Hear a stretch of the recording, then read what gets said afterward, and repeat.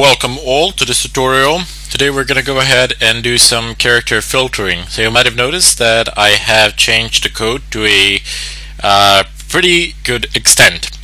First off are the break statements that I have inserted pretty much everywhere at the end of each check, so if the check succeeds, don't go any further. Also, that's done. Excellent. So in the else part, we have this switch statement, and for all these characters you see for a parentheses, because how do you type in a parentheses? Well, you open up your text editor, and I suppose on my keyboard it's Shift 0, and that's a parentheses. And if I want to, well, wait, let's open a parentheses, that's Shift 9, and to close the parentheses that would be Shift 0. What did I do here then? ASCII is for, this is the ASCII code for 048. You can see that here. Where is it? There we go. So 48 is the ASCII code for 0. Simple as that. And I have placed it here.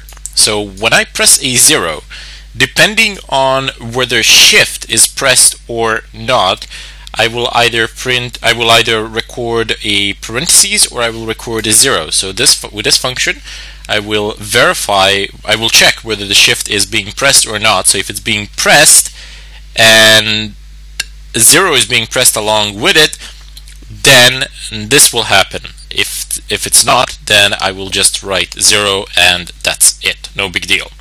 Now, if this evaluates to true, I don't want you to go checking any other cases out. I don't care. I have inserted a break statement, so exit the loop immediately. Next up, 49, which was for 1. Now notice instead of a 0, I could have also placed well, let me put it to you this way. I could have placed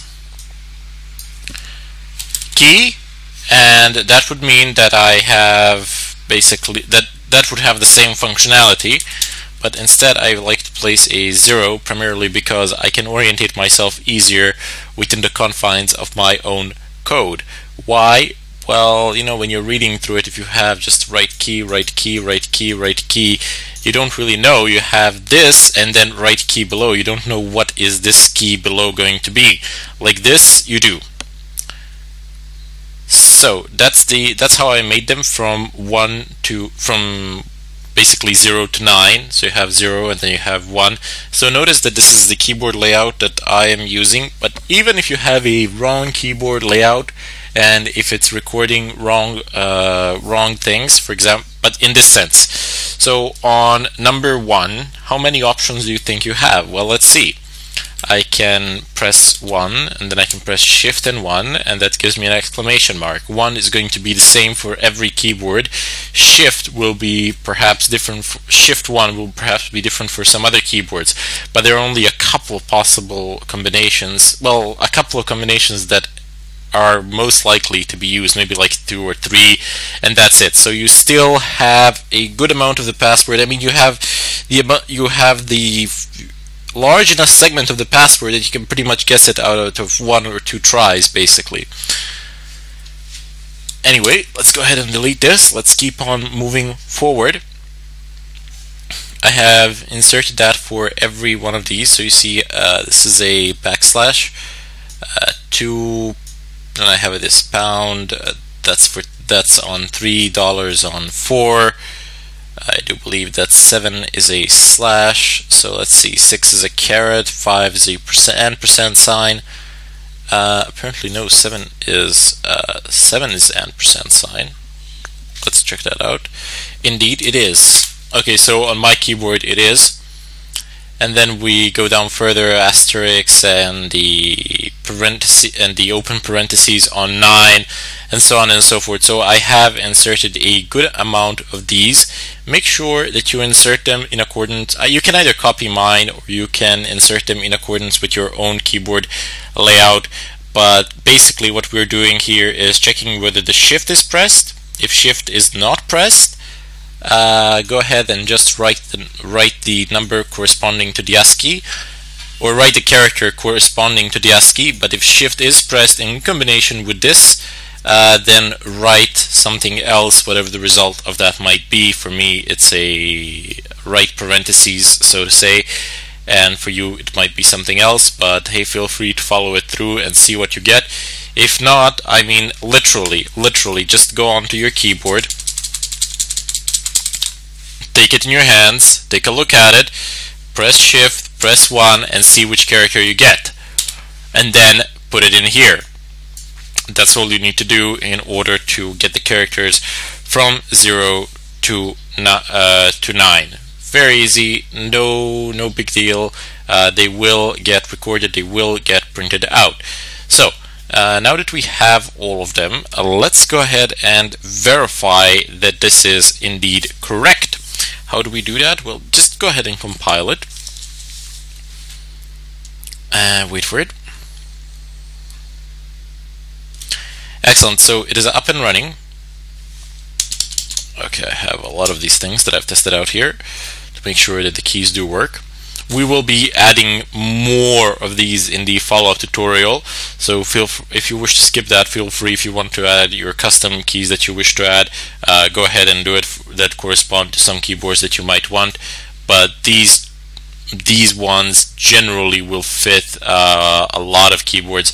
I myself am using a UK keyboard, but a lot of these keys are very similar for the US keyboard as well. So just take a look at your keyboard layout and then change it, or change it to your target environment's keyboard sets. If you're uncertain, you can always go with the US keyboard. Most people tend to use that one. Well, I don't know, in the Americas and Europe people tend to use it, but I don't know elsewhere in the world. Not sure what is the preferred layout. Anyway, so let's go ahead and start typing. So let's first verify that we have all the numbers in place. 1, 2, 3, 4, 5, 6, 7, 8, 9, 0. And let's go ahead and open it. This could be from the previous ones. Or I could have pressed it. I probably did press it. But to be on the safe side, to know for sure that it works, let's go ahead and delete it. Save the file while it's running and repeat the process. 1, 2, 3, 4, 5, 6, 7, 8, 9, 0. Okay, so it is recording numbers without any problems. Now let us go ahead and see if it's recording the symbols. Okay. And there you go. We are also recording the symbols. I can put it here like one underneath the other, so it's easier to match them up. So if somebody's using, these things in their passwords or something of a kind, then you are able to easily track them. But usually they won't. 90% of the time, 80 to 90% of the time, people just use upper and lowercase letters for this purpose. And the upper and lowercase letters, of course, still work. A, B, C, and A, B, C. We will add a few other functionalities and a few other filters for the keys, but hey, if you have some filters that you would like to implement or that you have implemented for the keys, feel free to post them in the discussions. I'll be happy to take a look at them, and perhaps we can implement them in the whole project if we so choose. So you can see I have numbers from 0 to 9, I have these characters, and I have upper and lowercase letters. So this is the composition of about 90% of passwords out there in the world. So we of course need some other characters here as well. Once we have them, that's going to pretty much be any possible combination that somebody might type into their keyboard. Our keylogger will be able to record it and put it into a file, and then later on hopefully send it. So once again, if you feel kind of bored listening to me just putting in key filters, because that's completely up to you, what sort of key filters would you like to put in, you can feel free to skip that part and go into the part where we will make our keylogger. Just do a few examples for the functionalities that I had in mind, to take snapshots and to use the cameras, to use the onboard camera, or to just send an email or something of a kind. Anyway, that would be it for this tutorial. Please make sure that you have these filters set up and running, that you have uppercase and lowercase letters set up and running, because we are going to need all of this for the follow-up tutorials. Until then, I bid you all farewell.